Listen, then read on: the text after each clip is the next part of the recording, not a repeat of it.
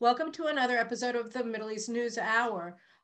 Over the past couple of years, actually, or more, we've heard more and more reports about actions taken by Israeli Arabs that are nationalistic in their character and rebellious.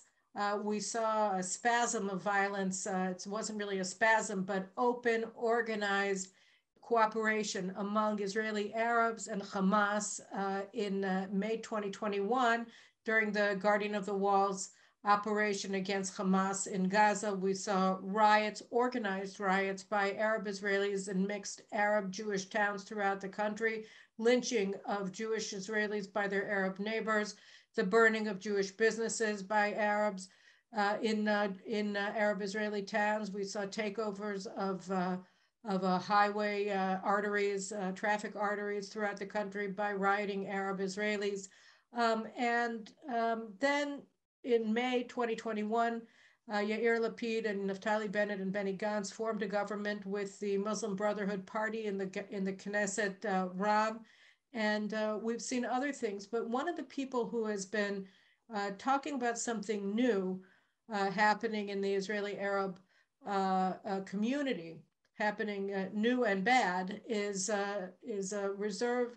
retired Brigadier General Effi Eitam, and he's my guest today on the News Hour, and we're going to talk about what he sees happening among Israeli Arabs and what it all means going forward into the elections and then into the coming year and years to come.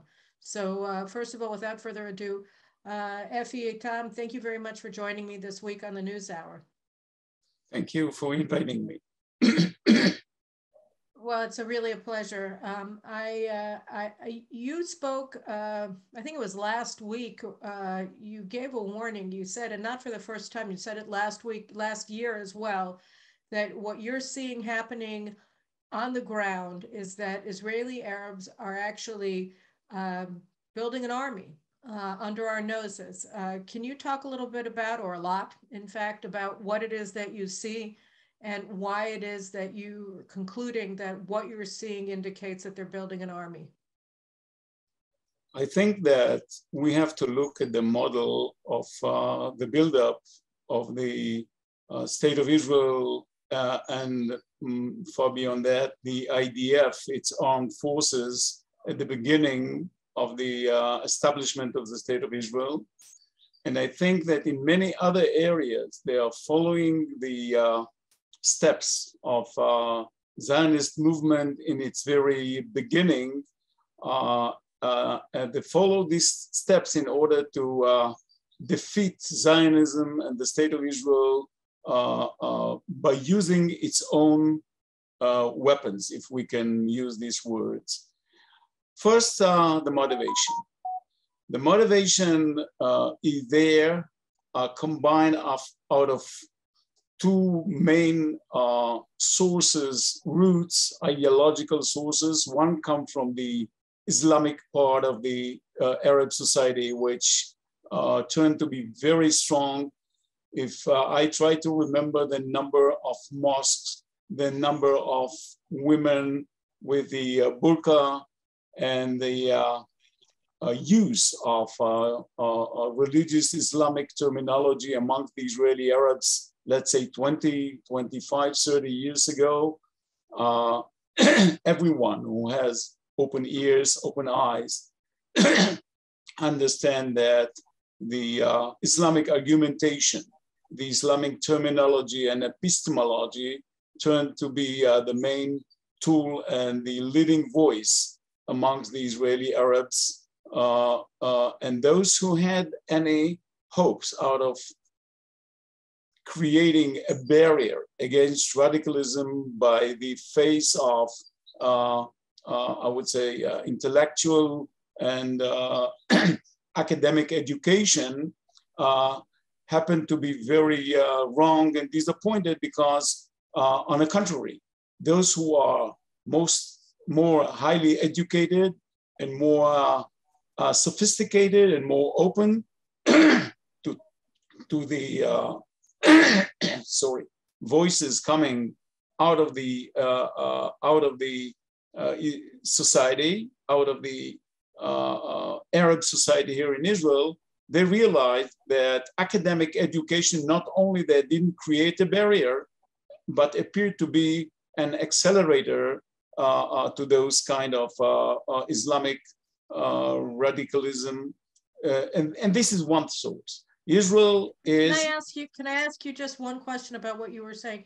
Because it seems to me that there are two aspects of motivation. One is Islamic, like you said, and the other one... I'm coming to this. You're right. One is Islam, and the other one is coming from the West by the legitimation of a national state in general, and the national state, the state of Israel in specific. And this liberalism, progressivism, joining hands with radical Islam to delegitimate the state of Israel, those are the main two sources, while the motivation is coming and reinforced now more than ever by the combination of those two streams.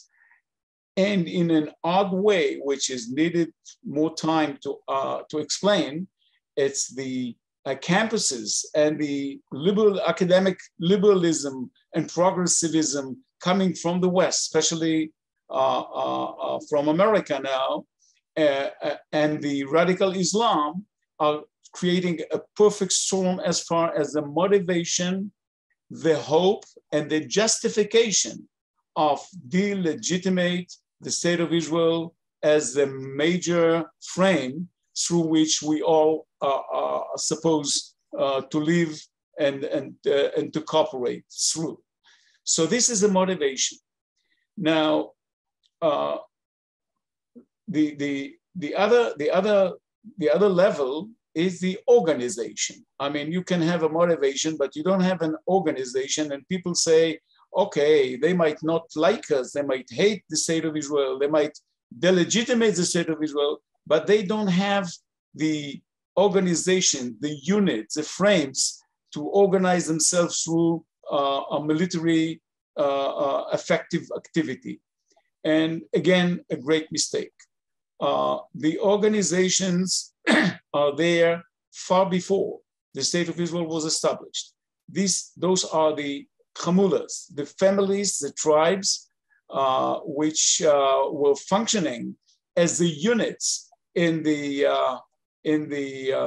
great rebel of the Arabs against the British at the 30s. And then they were the most effective units, or I would say, units and organizations through which they carried out the military and operational activity against the state of Israel in its very early days at the independent war. And that have not disappeared.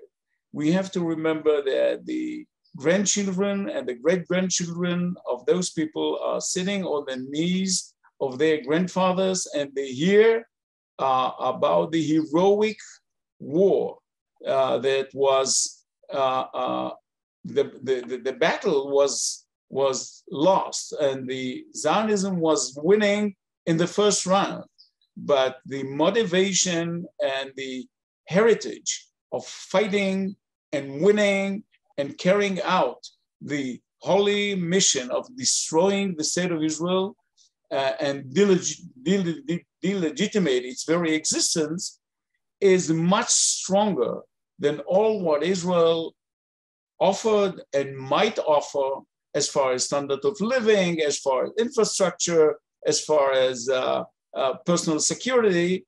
That is nothing. And it's melt against this motivation and organization through which the Hamul is turning to be semi-military units. Now training. I mean, everyone remember that the Palmach and the Haganah, when they have been established at the very beginning, they needed to train.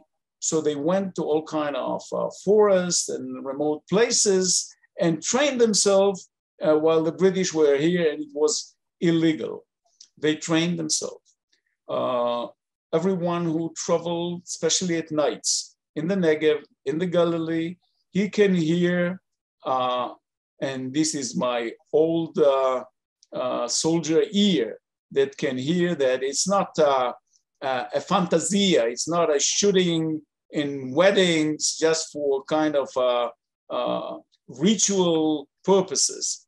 It's training. They shoot, they use weapons which were stolen in hundreds of thousands, especially from the IDF, but also smuggled through the borders. Not tanks, not Air Force yet, but if you think about how easy it is today to buy a drone and to fly it illegally, legally over the airspace of Israel, you can understand that the day of having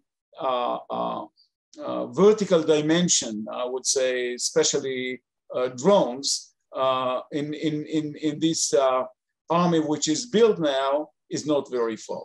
So the weapons are there, the units are there, motivation and heritage is there, and now you have to have many people who experience killing.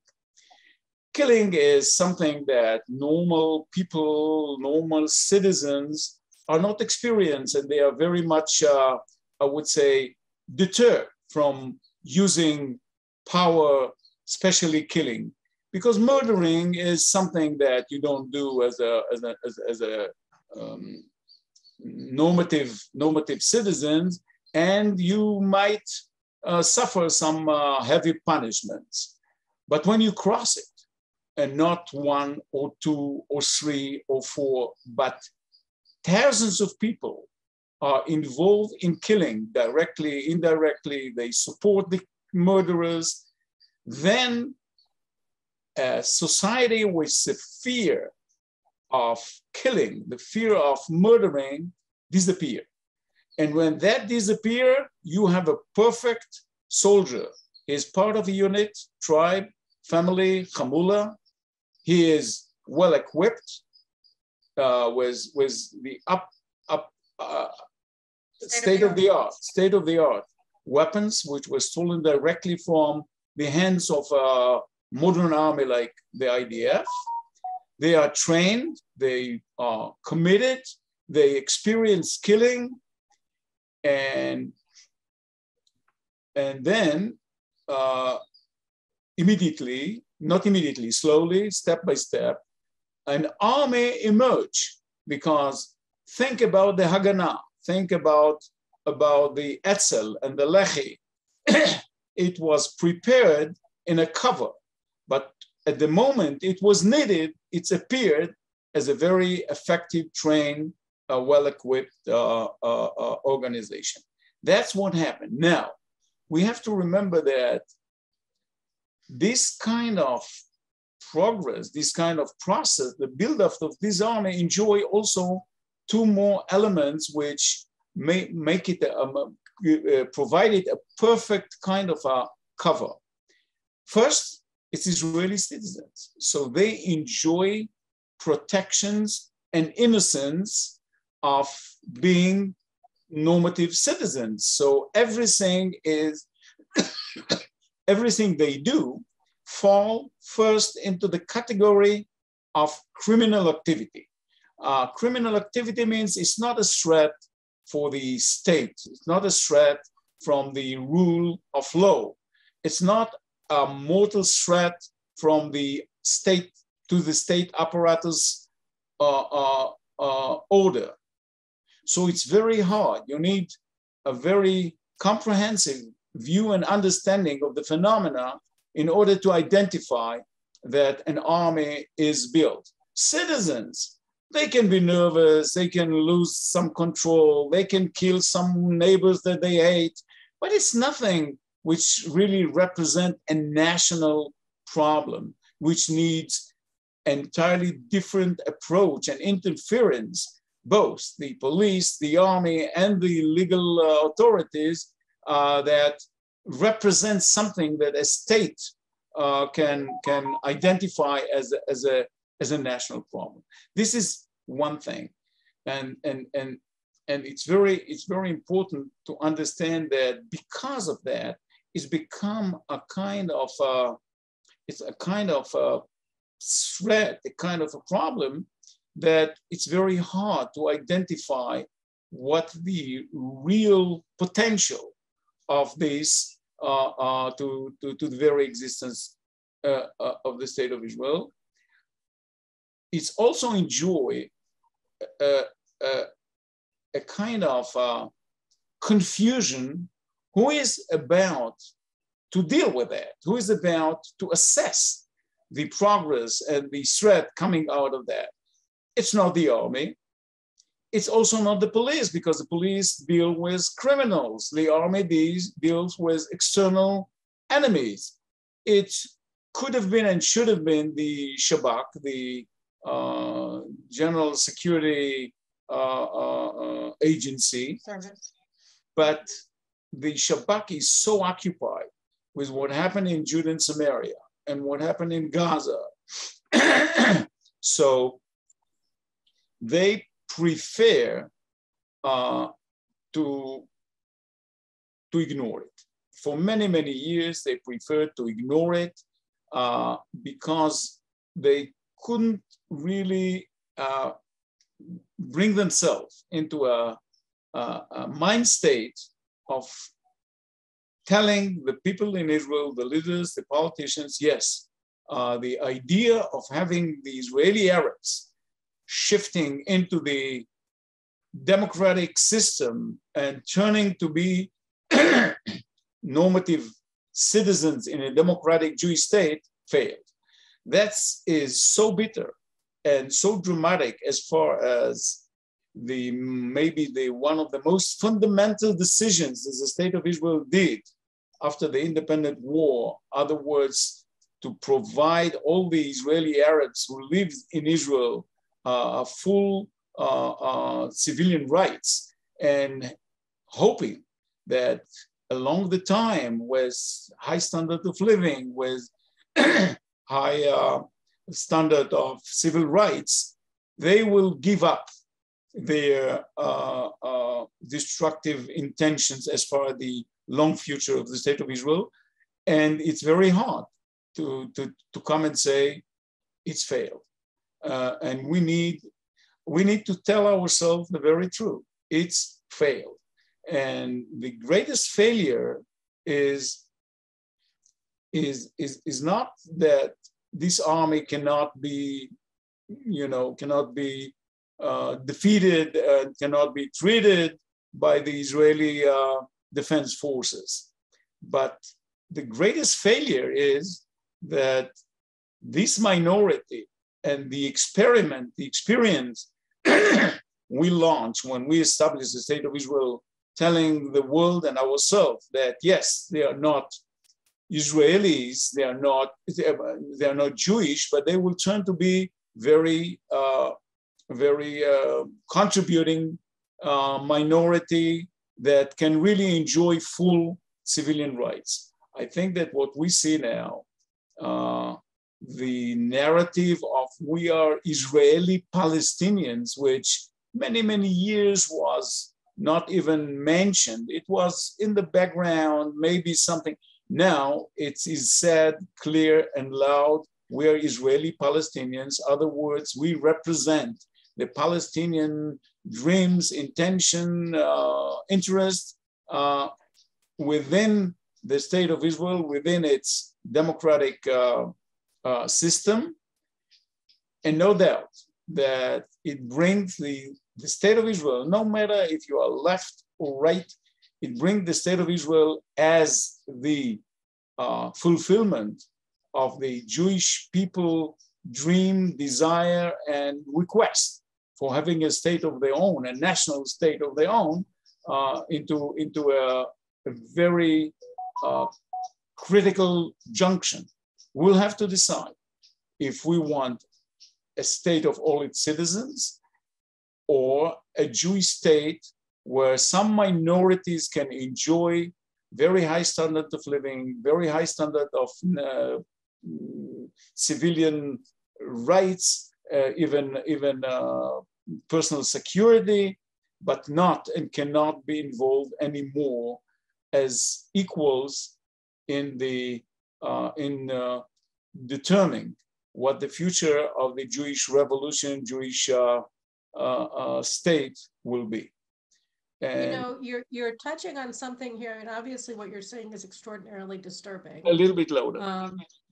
I said, obviously what you're saying is very disturbing. And you're touching on something here that I think is, it's being discussed not only in Israel, but also in other countries, and including in the United States. And our colleague and friend, Yoram Chazoni, just wrote a new book called Rediscovering Conservatism, where his argument basically, and I'm going to have him on the show as well to talk about it, but essentially is that, there is a national character to a state, and that the deal that in the United States in particular that conservatives made with libertarians to try to build a big tent for conservative policy making really handicapped it, because the libertarians came in and said, look, so long as you're not bothering anybody, you can do whatever you want, and we're not going to interfere. And what government has to do is take itself out of people's lives as much as possible. And here, and Israel also said, look, we give maximum personal autonomy to our people, in whether it's in free market capitalism, or it's in allowing people maximum expression, and as Arab Israelis, as Palestinian Israelis, and being extremely tolerant of differences. But in the end, what it did was it empowered people who want to annihilate Israel and replace it with something else. You did just mention one thing that I want to go back and ask you about, because it also just gets and we'll talk about that more in a second. But one of the things, what I just said, I want you to respond, but you said a couple of things when you were introducing the problem that I'm not really clear on. Particularly, you talk about, you said you need motivation, which they have, you need an organization. And so I had a couple of questions, both about the organizational frameworks and also about the killing. So regarding the organizational frameworks, I'm not really clear what you mean when you say that they're using the tribal frameworks. I mean, there are a lot of different frameworks in Arab Israeli society. There are tribes. I think that they're much more powerful social forces among Bedouins in the Negev than among the city dwellers in the Galilee. And I'd like you to correct me if I'm wrong. But I want to understand the primacy of them when you look at other organizational constructs. You have all kinds of the higher committee of ועדת המעקב של ערביי ישראל. Right, so it's the follow-up higher committee of Arab Israelis, that they play a role. You have all of these Western-funded NGOs, Arab NGOs, that are involved in undermining the work of the state, the enforcement of law towards Arab Israelis by Israeli authorities. So I want to talk about, so I'm trying to understand the organizational framework, and then I also have a question about the killing. But if you can just first explain really, and of course then you have the Arab political organizations. You have all the various political parties that are represented in local politics and that are represented in national politics. And you also have the intervention and the active involvement of Arab states, and not to mention the Palestinians, which we obviously have to get into as well. Maybe that's in the killing part, but of Jordan, that's massively funding a lot of these political parties and different organizations, and also Qatar, that's funding a lot of the irredentist operations of the nationalistic and Islamic operations inside of Arab-Israeli society. So just talk a little bit more about what we're looking at organizationally, about the relationship also between the Chamulot and all of these outside organizations that are much more easy for me to follow as an outsider. I think that your question is very good, and I think it's need a little bit more time than we have now to give a very deep analysis of these contradicting forces within the Arab-Israeli society. But we have to remember what are the real foundation of the structure of this society, and they're not about to change.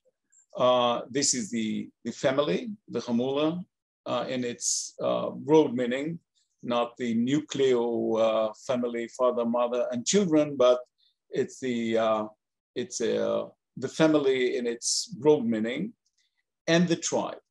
Those are the most fundamental coordinates which make every Arab in general and the Israeli Arabs in specific. Those are the coordinates through which he defined himself. And also there is the territorial element, the land, the village, even when they move into some urban areas, they still keep it by names, by mentality. We don't identify that very well, except as very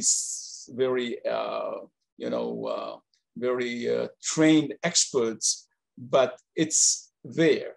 And by the way, one of the reasons that we see the urban process in the Israeli Arab society so very slow, they still build their homes on their land with some olive trees around, and the state of Israel could have made the standard of living much higher and even easier and save a lot of land by building modern tall buildings, but they don't. When I was the Minister of Housing and Construction, we offered some of the villages which turned out to be small towns and cities to build some tall buildings. There was a refusal to buy apartments there, so we stopped it. But those are the foundations of the society. Now, what happened, and of course, above all this, although the Bedouins were a little bit of an exception, but Arabs in general, it's the Islamic umbrella, which in a way become again one more dimension of their of the way they identified themselves. Now, what happened was very, very interesting, because the Arab states at the early 50s, 60s, until at the 80s, they in a way adapted a national, Western national ideology. In Egypt, even in Syria, in Iraq, some of it was communist, some of this was socialist, but they adapted all kind of political thought and used political terminology which was not their original terminology. And then what happened was the burst up of all these national states in Iran, in Iraq, in Syria, and the wake up and the emerge of forces which were very much committed to the Islamic dimension. Now, what happened here among the Israeli Palestinians was that they grew up under and nearby the political thought of Israel, and in a way they had some feelings, and they were educated in Haifa University or some other places that they need to use this terminology in order to be to be considered as modern people who their arguments can be heard. And now this conflict between their fundamental, original, natural coordinates, which identify them, and between what have been imported through this kind of liberal revolution and the contact with liberal institutions, that create now a kind of confusion and conflict within the Israeli-Palestinian society. I predict that at the end of the day, they will reject all the idea of democracy, all the idea of civil rights, which they already reject. They use it now because it's served for great extent their arguments against the state of Israel, but amongst themselves, they don't respect civil rights and liberal civil thought whatsoever. So I believe that radicalism amongst the Palestinian, Israeli Palestinians will go far and far, and it will, at the end, it will be dressed with the original Islamic fundamentalism and will join hands, as it's already happened so intensively, with the most radical Islamic forces around us. If we shall deal with that so softly and so tolerantly as we did so far, we will have Gaza in Beersheba will be surrounded by Gazian environment, and the same thing with the Galilee, and there are many signs that it's already happening. So which makes me want to go first. The political parties and the Vadat Ma'akav and all these institutions which were built in order to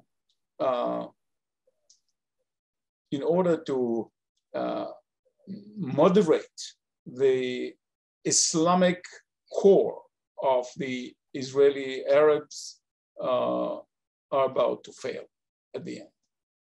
To surrender, the Islamic radicalism. I just want to go back to the killing thing, because obviously that's kind of the tip of the iceberg for most Israelis when we see the violence, when we're watching it and watching it unfold. So there are a lot of things here. I mean, when you were talking about the anti-liberal, the authoritarian mindset of the leadership of the Arab Israelis, so we're already seeing, and there have already been, exposés of this, that they're not turning to Israeli law enforcement when they have a conflict, when somebody carries out a crime among Arabs, that they're going more to their independent justice. They have their own self-operating court system that they've developed over time, particularly in the Negev, where they essentially reject Israelis' national authorities, that they're not, that there were, I don't even know if it's a boycott, it's a choice to just opt out of the system. They've built parallel justice systems in their own villages, in their own tribes, and they're using them instead. So they're settling everything inside of their own organizations. And then they also have, when you're talking about killing, but wait, and then there's another level of that, which is that, the left in Israel in particular has been limiting, and we see this very clearly with the Bennett, Lapid, Gantz government, that they're constantly talking about bringing down the level of criminality among Israeli Arabs, and they never attribute to the criminality any nationalistic angle, that they always look at it as, oh, you know, it's just these poor women who are being murdered in honor killings by their brothers or their fathers or their cousins. And they never, they ignore and keep out of the discourse the question of what are you talking about when you're talking about criminal activity among Israeli Arabs. And then I just want to add two more observations that have been becoming very clear.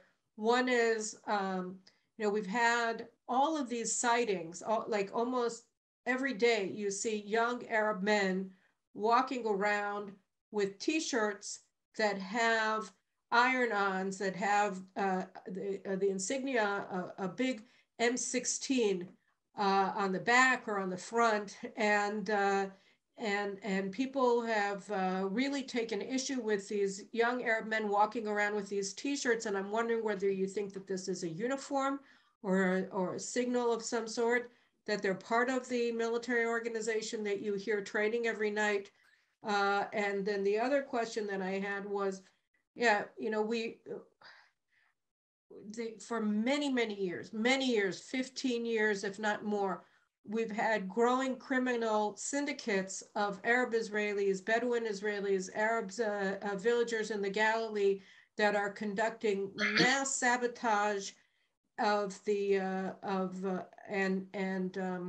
extortion rings against Israeli farmers, burning crops, stealing livestock on a whole-scale basis. You have Israeli shopkeepers from one end of the country to the other who are compelled to pay protection to Arab gangs. You even have the Jewish National Fund that operates Israel's forests in the south and in the north have been paying protection to these Arab criminal gangs who threaten to or burn down parts of the forests and then say that they'll come in and provide security for the forest if national institutions of Israel will pay them protection. So we even have national institutions like the JNF paying protection to these criminal syndicates. What is the connection between them? So I've asked you three questions. I've asked whether you think that those M16 T-shirts are some sort of a signal or a uniform. And then I've asked you the broader question about the nexus between the criminality and the militarism. And then I asked you a third question, which now I suddenly can't remember. So if you can just suffice with two, that would be good. I think that first, I would say that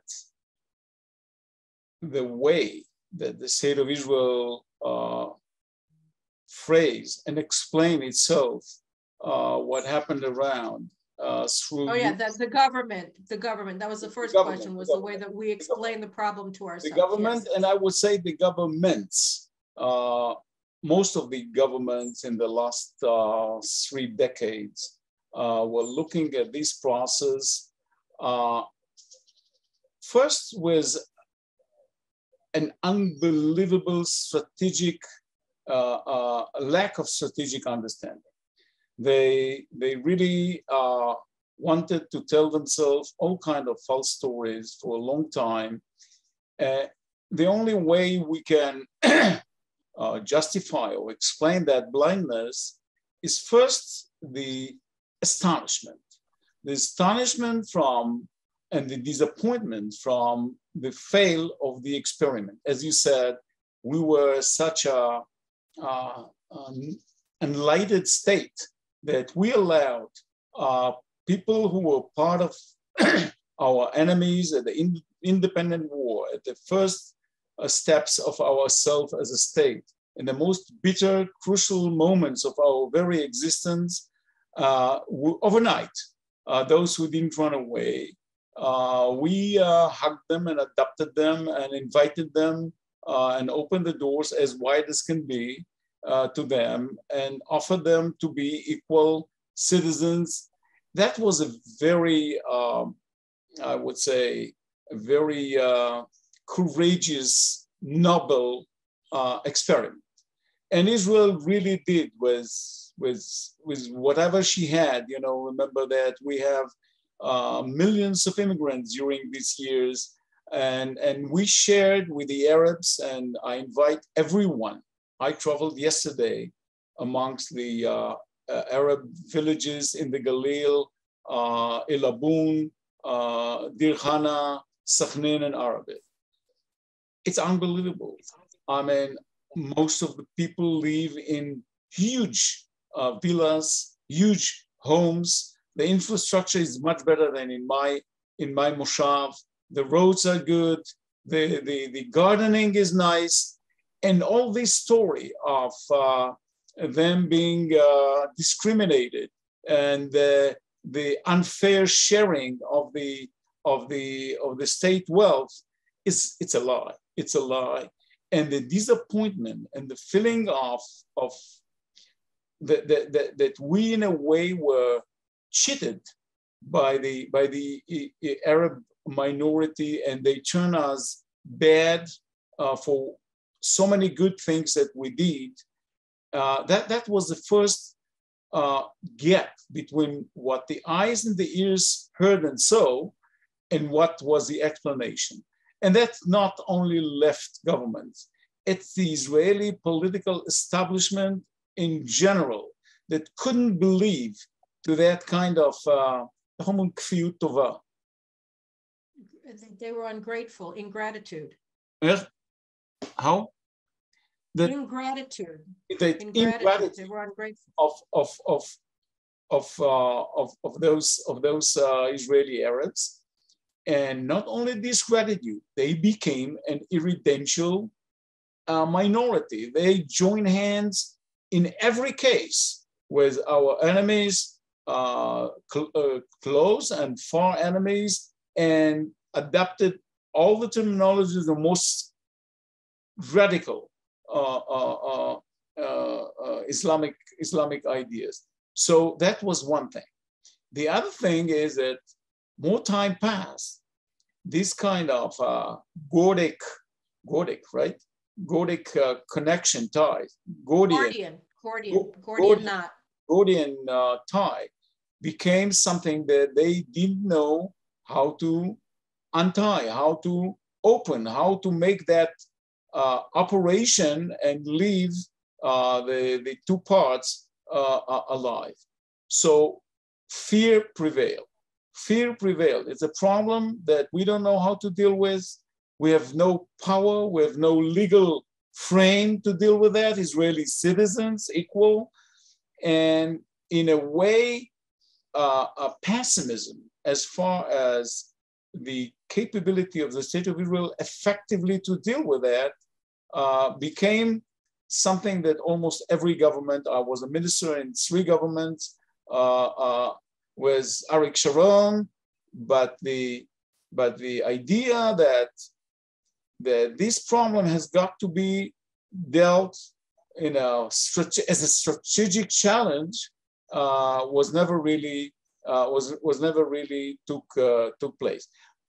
On top of that was, of course, the liberal ideology and the liberal Israeli Jewish political forces, which made it almost impossible to put first the facts and the problem on the table before dealing with what solutions must be or should be. It became a taboo for every a politician in Israel who wants not to be accused as a fascist. Don't deal with that. Don't mention the problem with Israeli Arabs. We will have to live with that, and really God knows what will happen and how we do that. And more, the weight of this delegitimation within Israel itself. In the Knesset, all these speeches about how criminal the Israeli army is, all the claims for land, which was the nation and state land as something that they own or should get the support from the Supreme Court of Justice in so many cases. That's and now we come to a moment of truth. And if we shall continue to deal with the question as a problem of criminality, that will continue to move forward under this cover. And at the end, we shall find, and we have already have an enemy with Israeli identity cards, with Israeli present as part of the Jewish state, Jewish people, and in a way that's something that needs so much courage. Even this interview, even this podcast, which I tell you what I think might be a kind of might be used against me, and to continue a very long process of delegitimation, which I absorb. I'm very trained. I'm not afraid. But think about a politician who just start now his first steps in politics, and he needs the media and the academy to legitimize him, to invite him to all kinds of conferences, to interview him. Then he will use all kind of double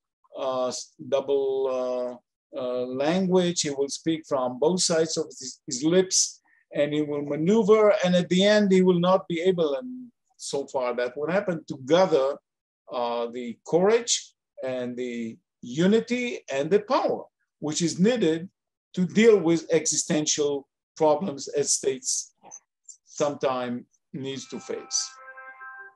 You know, I mean, I think that first of all, I think that I have to thank you because Caroline, I don't hear you. I'm sorry. I said, first of all, I want to thank you for speaking so candidly about this, because I mean, and that's obviously why I had you on, because you know, and you're right. And just so you guys know, watching out there, one of the reasons I wanted Effi on today was because I'm curious. I wanted to know what he has to say. I want to understand what these nighttime training sessions are, because if you go on Google, and in Hebrew, it's not even in English, and I put your name in and I say Arab army, nothing comes up. And then, you know, like last week, he gets on the news with the headline, "The Arabs are training an army, the Israeli Arabs." But then as soon as you give the headline, they ask you about other stuff. And so I didn't actually, I mean, maybe I missed an interview or two, but I didn't see any detail about this incredibly terrifying concept that this is what's happening among our neighbors here in Israel, and we have to be aware of it. And I think that this is absolutely the most important thing. And you know, just to get the basis of what's going on with the Israeli Arabs, we've already spent most of the hour. So I want to just have a final question with you, which is about the elections. You know, now the central argument that the Likud and the right-wing bloc are making against the left, and that the left are sort of making against the right, is whether we should have Arab-Israeli parties in the next coalition government. And so the right wing is saying absolutely not, and Yair Lapid and Benny Gantz do not have a government without these very radical Arab parties. And then you see this maneuvering on the part of the left, Meretz, who's jockeying to raise the Arab voter turnout, and Yair Lapid, and it's not really clear what they're doing, but basically they split up the Joint Arab List into two parties. You have Ram, the Muslim Brotherhood, that's already been running on its own since the last election, and now you have what was left of the consortium of three parties. They've broken into two blocks where you have Balad, which is sort of the Israeli Ba'athist party that's running on its own. That's controlled by Qatar through its former head, Azmi Bishara, who lives in Doha. And then you have the other two parties, which is sort of the PLO party led by Yasser Arafat's former advisor and the head of the Communist Party, which has called for Arabs to leave the police force, and pure Aradentism. And Ayman Uda goes to the United States, speaks to American Jewish communities about how terrible American Jewish support for Israel is and why Israel should be boycotted. So you have these three parties now running: the Muslim Brotherhood, the Ba'athist Party and the PLO Communist Party are running. And the question is whether to have a government with the Islamic Brotherhood and the PLO Communist Party in them or not. How do you look at this, at what has happened as a result of the Muslim Brotherhood being a member of the outgoing government's coalition and the prospect of seeing the other Arab parties in a new government to be formed after the elections? I think that for many, many years, actually, maybe one exception with the Rabin government, minority government, which was supported by Arabs from the outside, by the way. They were not part of the coalition government. But for many, many years, no matter what the governments were,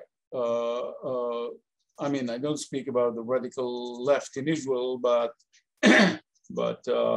all the other government, the Labour government and the Likud government, always, I mean, it was a kind of understanding that in order to maintain the Israeli Arabs, the Palestinian Arabs in the Israeli political system as legitimate parties, they need to be kept out of the government. They can vote, they can be in the Knesset, but they cannot be part of the ruling coalition in Israel. That was exclusively kept for Jewish Zionist parties. They can be more left, they can be more right, but they are still under the definition of Zionist, Jewish Zionist parties. What happened with Bennett is not only that he spoiled and contaminated the idea of the democracy representing the will of the majority of the voters. There should be a limit even to the coalition manipulation that can hide behind the idea of this is the majority, the will of the majority of it. It's not that's not the problem. The problem is that he first time opened the door for anti-Israeli, anti-Zionist, anti-Jewish Hamas party and brought them into the ruling system in Israel. That broke something so fundamental and so important, and that was a consensus among all the governments in Israel since it was established. And it was the only way, people have to understand, that was the only way to keep Arabs, Israeli Palestinians in the political system and not create a kind of a crisis that Israel will have to choose them or them in as a legitimate part of the ruling system in Israel, and that will bring Israel to become a state of all citizens by definition. It's not a matter of the numbers, it's by definition. It's not anymore the state of the Jewish people. Jewish people have no any advantage, and Jewish will, Jewish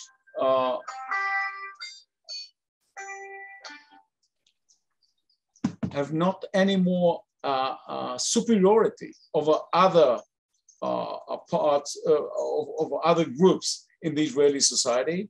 That became a kind of equality that is the heart and the soul of a state of all its citizens.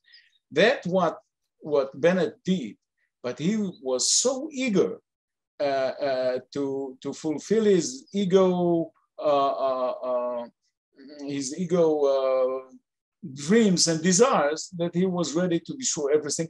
That will be, it's not by chance, I think, that now it's very clear that the Likud make it very clear. I think that Benny Gantz also made it very clear that parties Arab parties will not be part of the government.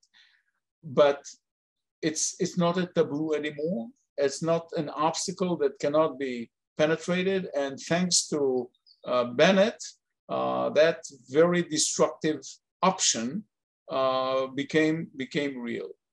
Now, first, what we need to do, and I think that Arabs, Israeli, Palestinians have to understand that if that red line will not be redrawn and will not be put again as a real red line that cannot be changed, although cannot what? Cannot be crossed. Yes. Yeah. Yes, although it's not a law, although it's in something the Supreme Court of Justice might not agree, but that was de facto the smartness of the founding fathers after they made that tremendous mistake of bringing our enemies into the cradle of the of the moment of birth of the state when Israel was established. But they created a kind of modus operandi, status quo, which made it possible to run the day-to-day life of Israel by excluding Arab parties from being part of the ruling system. If that will not redrawn, there will be a deep crisis amongst the Israeli society as far as the legitimation of such kind of a government to declare a war, to take taxes, and to make decisions which are on the national level. So I think that the coming election are very important. They're very important in many aspects, but in this aspect of redrawing and reshaping a ruling system in Israel, other words, the coalition government, it can be from Merav Michaeli to Ben-Gvir, but it's this element of Arab parties, anti-Zionist, anti-Israeli, can be excluded out of this kind of coalition party potential. By the way, it was again the Supreme Court of Justice who had to be the guard in the gate and not allow such kind of parties like Balad and like Abbas party from participating in the election, because democracy should have limits and should have the right to defend the national character and the national nature of the state which the democracy functions in. And if it does not do that, if it does provide power to those who want to destroy this character of the state, then democracy become a hollow slogan, a hollow game. So for me, it's very important who will be the next prime minister. But for me, what was supposed to be obvious until the last election, until the last government, that whatever happened, we shall not surrender this pressure, even to get some minor majority. We shall not surrender this pressure and bring in irredentic elements which are not anymore anonymous or come through a kind of a cover. They come with a flag of destroying the state of Israel, the Jewish state, very high in front of them. I agree. All right, well, Effi, I think we're going to have to leave it at that because we're running out of time, and I think that any further question that I ask you is just going to end up having a discussion that's going to go out for another 2 or 3 hours, so that we can't do this. But I will have you back, and I want to talk specifically with you also about the other aspect, which I had been hoping to talk to Effi about today, which was why it is that his appointment to be the director of Yad Vashem was undermined by the Israeli left.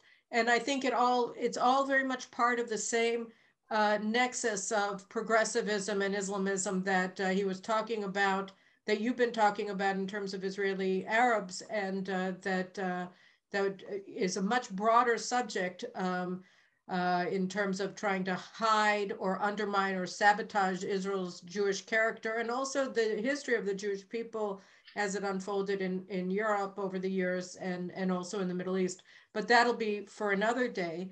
And in the meantime, I just want to thank you very much for coming forward and telling us, because obviously, we all know that if we don't know what's happening, we're never going to be able to build policies or strategies for survival that will work, because you simply can't build anything based on denial of the truth. We saw this, we continue to see this with the Palestinians, and increasingly we're having the same problem with Arab Israelis. So I thank you, and I want to wish you Chag Sameach, Shana Tova.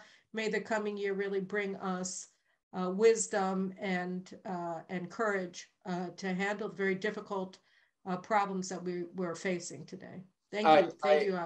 I agree, and just let me first recommend in front of our audience the book of Yoram Hazony. I think that it's a very important book, and it's very important because what is written there, but because it's written in English and it's coming from America. And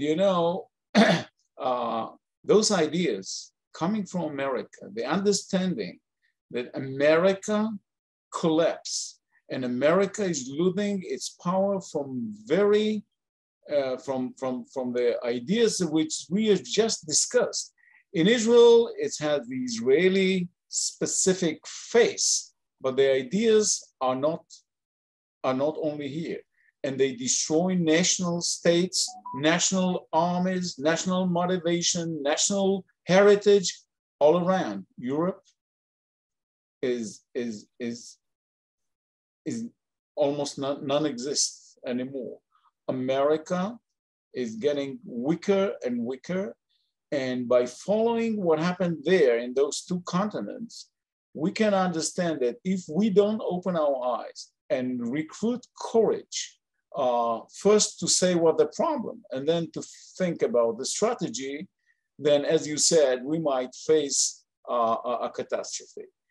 And I want to thank you personally, being my friend, and Yoram Hazony being my friend, and for your great contribution, raising such a wonderful, powerful, and courageous voice, while so many people are living in kind of very well orchestrated and financed blindness and lies. Thank you. Shana Tova.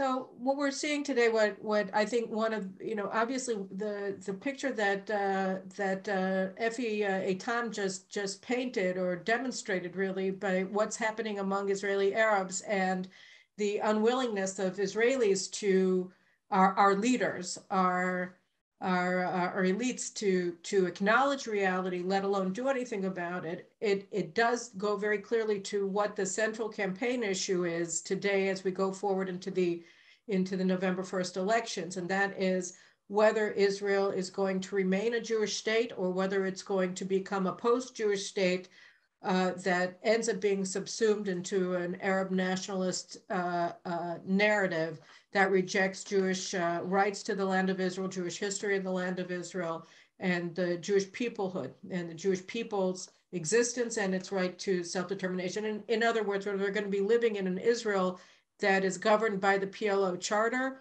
or whether we're going to be governed by the Jewish people on the basis of our laws. And here I think this goes back to what he was talking about, the High Court of Justice in Israel and its role and the role of the legal fraternity in enabling this very dangerous phenomenon that we're seeing now reaching military proportions with the Arab-Israeli community to expand and really to explode in March of 2021 in the riots and the pogroms that were carried out in concert with Hamas and its missile offensive against Israel in May of 2021. Because, as he said, under Israeli law, political parties that reject Israel's right to exist and that support terrorism are not allowed to run for the Knesset for obvious reasons. You cannot give national authority for lawmaking to people who reject the right of the state to exist. It makes no sense and it's impossible. And this, by the way, I just want to say a sentence about the Balfour Declaration. The Balfour Declaration, which paved the way for the League of Nations mandate and then for the establishment of the State of Israel in 1948, made very clear distinction. They said that the national rights to the land of Israel were reserved for the Jews and that all the other residents of the land could receive full religious and civil rights, legal rights, but that the right to determine the national character of the state belonged only to the Jews, that the Jews had a right to build our state in the land of Israel. And this is the legal basis in international law still today for the existence of a Jewish state. And of course, there's a historical basis, but just from an international legal perspective. And so that concept that only Jews have the right to national rights is also the basis of Israel's legal structure. So when the Supreme Court overturned the Knesset's election committee's decision in previous iterations and enabled Arab parties that do not accept Israel's right to exist and that side with Israel's enemies and their war to annihilate the Jewish state and to carry out terrorist warfare against the state of Israel, they undermined the very basis of the state of Israel, and they essentially annulled the Balfour Declaration. So it was an illegal act by Israel's Supreme Court that they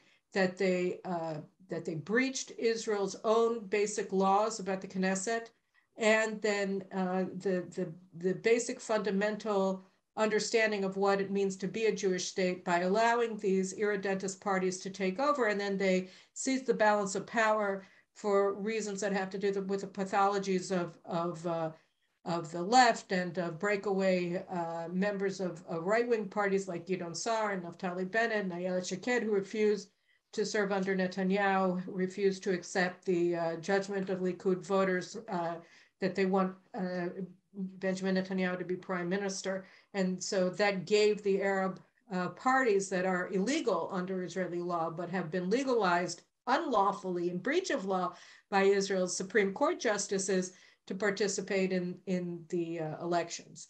And this brings me to my final, where I wanted to go with my final statement, which is that,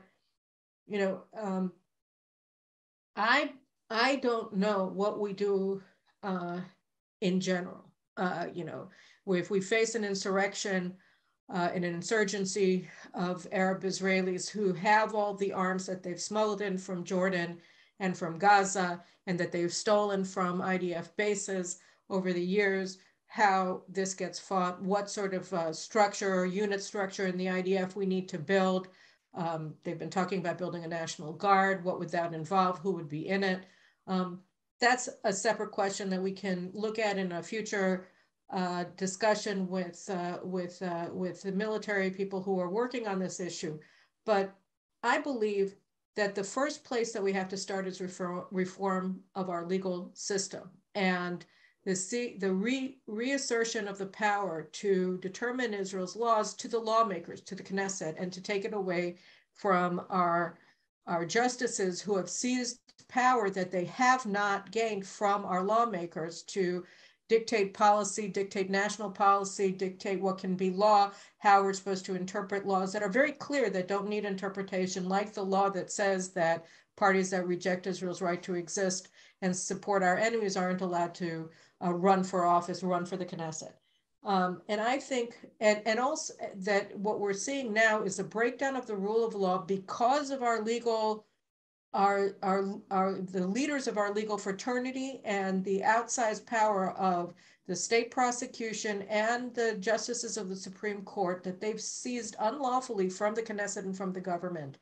And they've made a decision that law cannot be equally enforced towards Jews and Arabs, that Israel's legal system is siding with Arabs who seize government lands, build illegal structures on them, saying that they have a right to keep that land that they've seized, and that Israel can't enforce its laws about land seizure, illegal building towards the Bedouins in the south and the Arab communities in the north, the same way that they enforce the laws towards Israeli Jews. And once we have proper enforcement of laws, it's the same with the tax laws.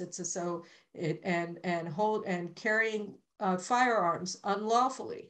I think that the way that you start to deal with a restive, irredentist population that rejects Israel's right to exist, that is organizing itself as a separate political entity under our noses and building an army, as Effi Eitam has revealed, is to simply assert the power of the state, not in a draconian way, but in the exact same way that the state asserts its power towards Israeli Jews.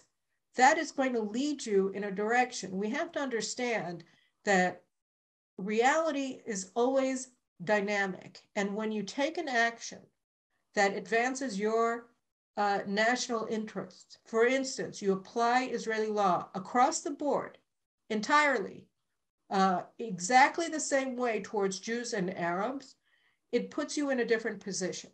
And you're in that position and things have already changed. And then you have to look from the new position that you're in to try to figure out what you have to do next. And solutions appear once you start down that virtuous road of actually restoring your national authority towards your Arab population. Then you see that you've already begun to change things. And that's what the next government of Israel is going to be charged with doing. That's going to be one of its central tasks, is to begin the process.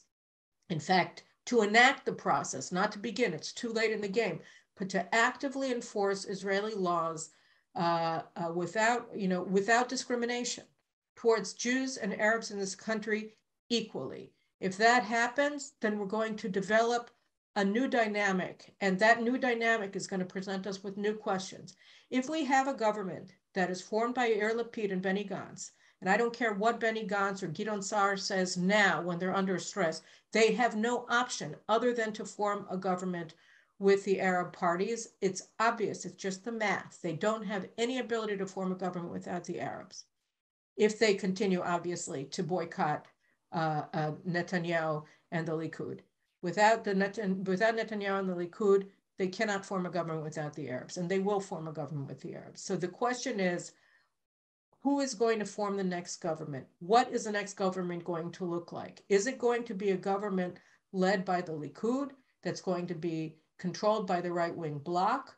Or is it going to be a government that is formed by Lapid and Gantz and rest on the support of these Arab parties that under Israeli law, forget about what the ruling of the justices was, under Israeli law, are not allowed to be in the Knesset because they are enemies of the state of Israel and define themselves as such, then we are going to be eclipsed, and we're going to be a state of all of its citizens.